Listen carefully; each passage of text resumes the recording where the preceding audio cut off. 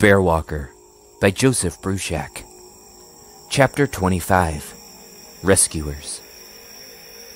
Mr. Osgood and I hear the pontoon chopper go overhead just before we reach the bottom of the trail. We've made pretty good time with him leaning both on his stick and my one good shoulder.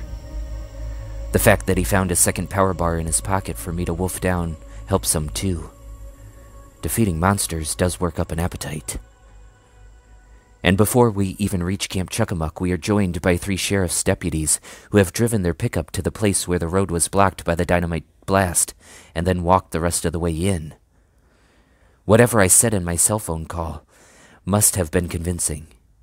It has brought as much help as any of us might have wished, more than we even needed. "Stay back," one of the deputies is saying to us. A figure is starting toward us down the front of the main camp building. "Shucks, young fella," Mr. Osgood says. "I'm not that afeard of my wife." The deputy steps aside as Mrs. Osgood throws her arms around her husband and me both and squeezes hard. With our combined injuries, it probably hurts him as much as it hurts me, but neither of us complains. "Thank you," Mrs. Osgood whispers to me. After being greeted by Mrs. Osgood that way, I'm only a little surprised at what I find when we follow the deputies into the building. Everyone is there and unharmed, aside from Mr. Mac, Cal, and Marlin, who appear to have suffered a considerable amount of bruising and are tied up in the corner. My midnight escape had provided the opportunity for Mr. Wilbur and Mrs. Osgood to put a couple of good-sized bumps on the heads of the distracted and dim brothers when Mr. Mac ran out after me.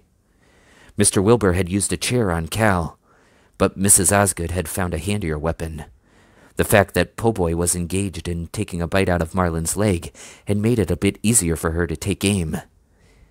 "Dented my bear pan," Mrs. Osgood complains.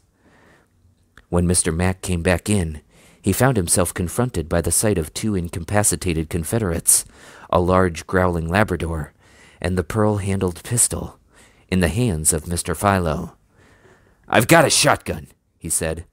"Filled with rock salt, sonny," had been Mrs. Osgood's rejoinder from her hiding place behind the door, before she'd used her cast-iron bear pan to punctuate that remark.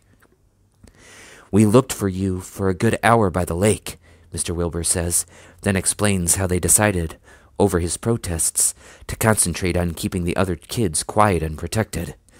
After all, Jason Jones was still out there, and the safest thing for everyone to do was to stay inside, where the adults could keep all the doors and windows guarded. "Once we heard the helicopter," Mr. Wilbur says, gesturing toward the rescue craft floating on its pontoons just beyond the dock where I fell into the water. "We knew you'd gotten through." He pauses and looks at me. "Have you gotten taller?" he says. Then he laughs. "Baron, you have been through the mill. Talk about a rite of passage." He reaches out a friendly hand and squeezes my shoulder. It's the same shoulder where the bear bit me. The colors around me are fading to gray. I start to sink toward the floor. I can hear voices shouting from far away. Then everything is dark and silent.